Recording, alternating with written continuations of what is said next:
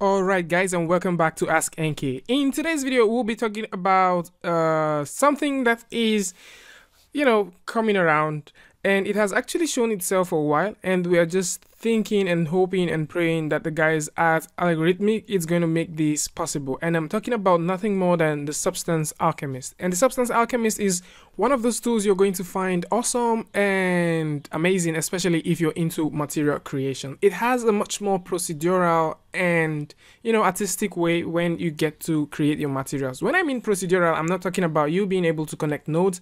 I'm talking about the fact that you can layer things up and you can go ahead and play with them depending on how you choose. And the minute you launch this app, you're going to be able to find 3 tabs, and these 3 tabs include the Explore, the Inspire, and finally the Create. And individual tabs like this, they give you a room for you to be able to do very specific tasks. And this reminds me so much about the Affinity Photo and also the Affinity Designer. We're going to talk about the whole Affinity suite later in future within this channel, but now for this particular video, let's go on. With the UI launched, one of the very first things you're going to note is that it has a much more of a QUIXEL mixer look, and you can find out that the UI completely looks the same. Speaking about the Explore, Inspire, and Create, within the Explore tab, you would be able to explore various materials, substance sources, SBSR files that you have probably installed and imported into your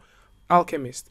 Within the Inspire tab, you will be able to get some image references the same way you get image references when you're working with Designer, and automatically, because the Substance Alchemist has a much more artificial intelligence approach to select colors, it's going to be able to select colors and give you ideas of how much color or what kind of color you may want to use, and you can bring in different images as references and also reference those colors, which makes a lot of sense. Then once you're done with that, you can move over to the Create tab, where you can go ahead and tweak that. And actually the Create tab seems to be where the entire fun is, because within the Create tab you can simply play around with different filters and presets that exist there. One of the very favorite one, which I've seen them talk about a lot more, is the material splitter. And within the material splitter, you'll be able to load up various materials and go ahead and just simply play with them. Loading up various materials simply means you can drag in and drag out,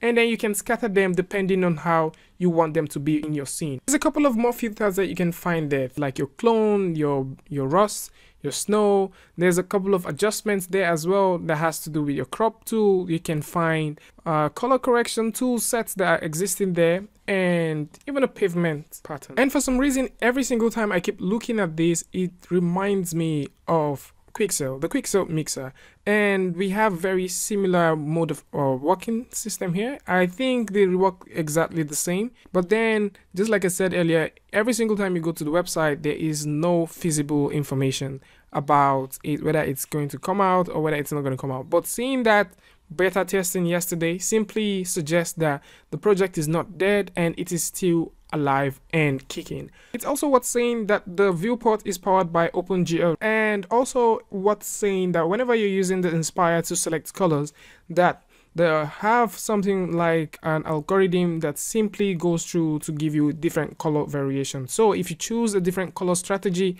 you're going to get a different color variation. This is something I did not find, and I'm not thinking that the guys at QUIXEL have actually thought about, or maybe they've thought about it, not implemented it yet.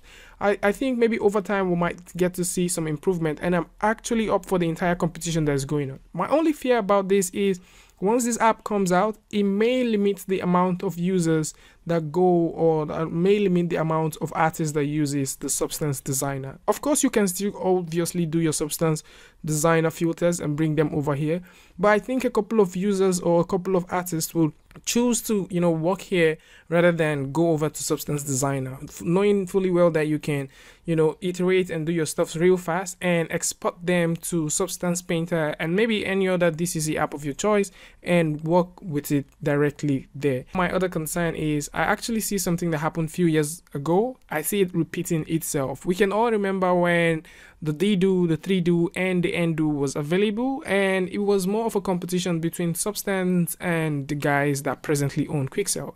And then we didn't really know which was which.